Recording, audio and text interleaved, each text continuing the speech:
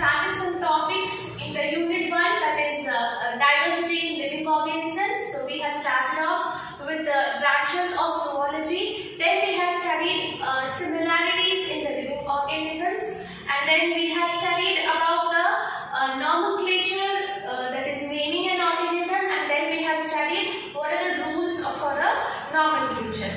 So today we are going to study the next topic, that is classification in diversity of living organisms. So what is classification? A basic meaning. So classification is something we are grouping. Okay. So here what we are grouping? Animals we are grouping in order to prevent the confusion. We know living organisms are different types. So we may have a confusion among the different types of animals. So in order to prevent the confusion or to have a clear idea about the different types of organisms, we have started with a classification. So in the classification, what we are going to do, we are going to identify an organism, we are going to select some characters, and based on some characters, we are going to classify them, or we will group them into different groups or different classes. So this is called as classification. So the first and the oldest type of classification is given by Aristotle. So Aristotle has given a primitive classification, and the primitive classification was two-kingdom classification, and this was before Christ. Aristotle has given this classification before Christ, so BC, between somewhere 300 to 400 years. In this time, that is during the 300 to 400 years before Christ, during that time, Aristotle has given the classification of living organisms, and that was called as two-kingdom classification. What were the two kingdoms? It was very simple. Aristotle said there are only two kingdoms of classification, and the two kingdoms are, one is plants and the other one is animals. Okay, so there were not many kingdoms or many classification. It was very simple because at that time before Christ there was not much research to find out what are the characters where we can differentiate the organism. So that's why ancient time of classification was given by the Aristotle, and there was only two kingdoms, plants and animals. Then came the next classification, which was given by Carolus Linnaeus, and he also gave two-kingdom classification, but little explanation he has given. So the two-kingdom classification given by Carolus Linnaeus was in the year 1735. So this is after Christ. Okay, before Christ, after Christ we have no. So like the Carolus Linnaeus in 1735, he has given two-kingdom classification, and the two kingdoms were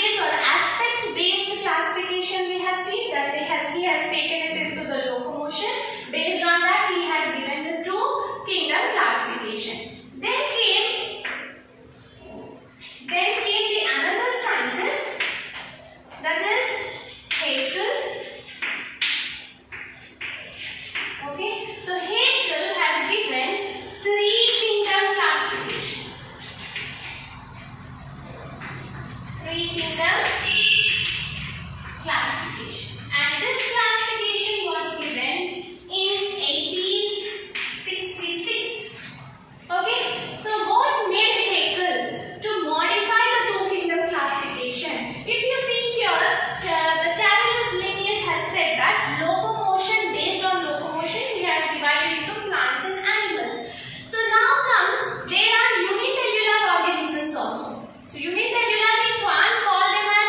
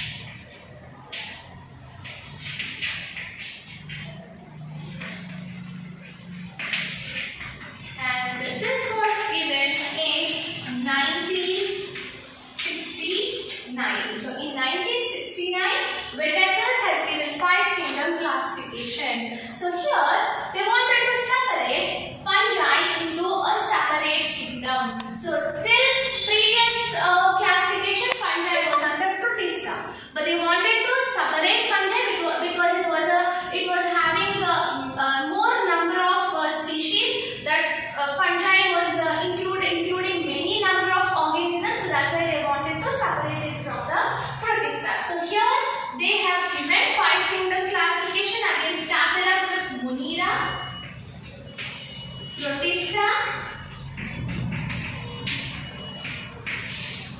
then fungi, then plantae, and animal. So the 5 kingdom classification includes Monera, Protista, fungi, plantae, and animalia. You can observe how the classification is getting better, or it is getting more clearly due to differentiation and due to grouping. We are able to understand the types of organisms. So that's why they say classification is required. So then came, after Whittaker's 5 kingdom classification, then came one more classification, but it was not so popular and it was not followed. But most of the popular, most followed type of classification is the 5 kingdom classification, which was given by the Whittaker.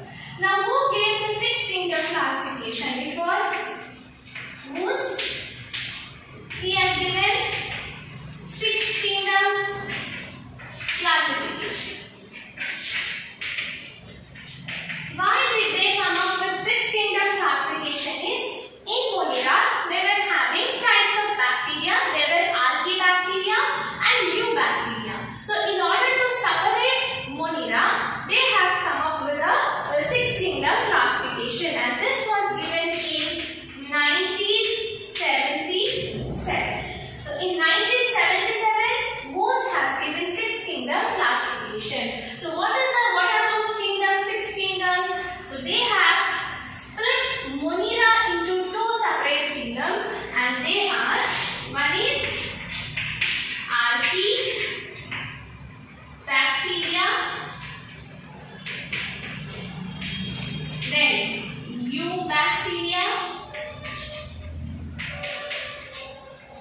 then again say Protista. They did not separate anything further, only Monera they have separated, fungi, then plantae, and then animalia. Understood, students? So these were the different types of classifications so far given. In them, among the 6, we have studied 6 types of classifications, right? So first was Aristotle's classification. It was only plants and animals. Then next level we have seen Carolus Linnaeus has given 2 kingdom classification, that was plantae and animalia. Then came 3 kingdom classification. Okay, this was given by Haeckel, and it was Protista, plantae, and animalia. Then came Copeland, who has given 4 kingdom classification, which includes Monera, Protista, plantae, and animalia. Then Whittaker has come up with 5 kingdom classification, where they have included fungi. So Monera, Protista, fungi, plantae, and animalia. Then came Goose with 6 kingdom classification, and it has splitted the Monera into 2 different kingdoms, that is Archaebacteria, Eubacteria, Protista, fungi, plantae, and animalia. So these are the different types of classifications so far given in order to separate the organisms into different groups. So after this, then Carolus Linnaeus has further divided the organisms based on some categories, and that classification was called as hierarchy classification. So what is hierarchy classification? After kingdom. So if we say kingdom and we leave off, it is difficult to understand, because after that also so much of diversity we can say. If we just say plant and leave off, all plants are same. No, there are different types of plants. So we have to classify them. Animals, if we say animalia kingdom and we stop there, we still have some confusion. So after kingdom also, Carolus Linnaeus has given some more classification, and that classification is called as hierarchy classification. Okay, so that we are going to study next. So the next classification was hierarchy classification.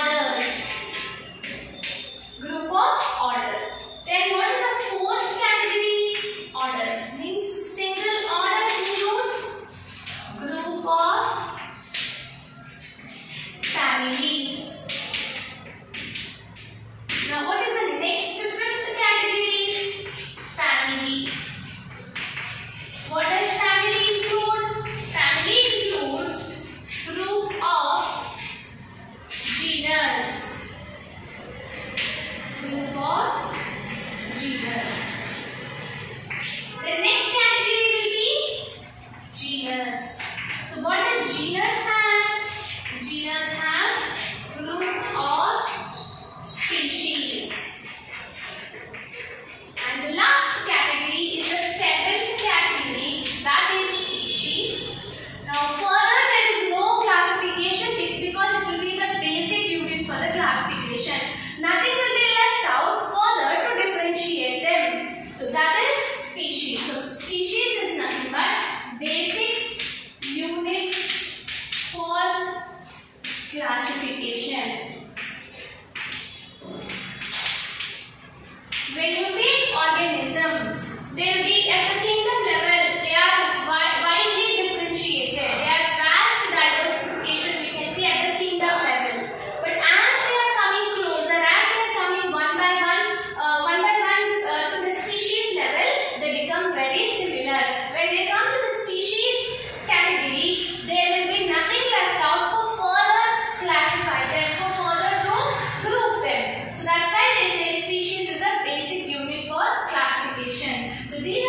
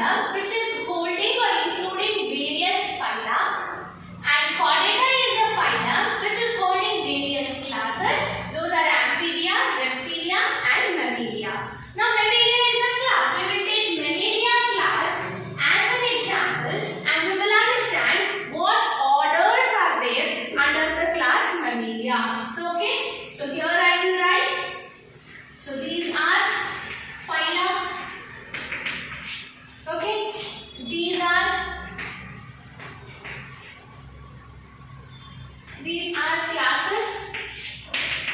Okay. Now we will take mammalia and we will understand what are the orders. So class mammalia has orders like Rodentia. All rats, different species of rats comes under order Rodentia. Then it includes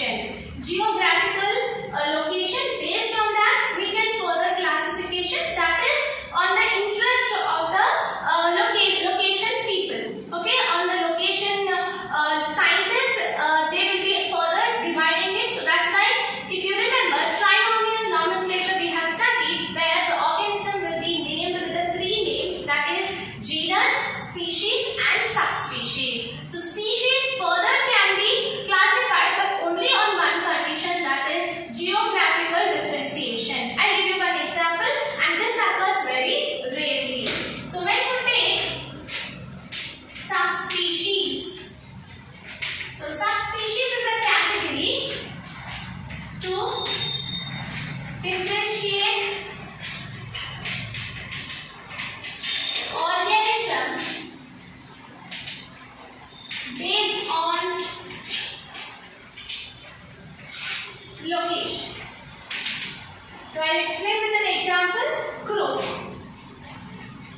Okay, so crow, the scientific name is Corvus splendens in India. In India and in Pakistan, they call, okay, in Pakistan they call crow, the crow is having a scientific name called as Corvus splendens. When it comes to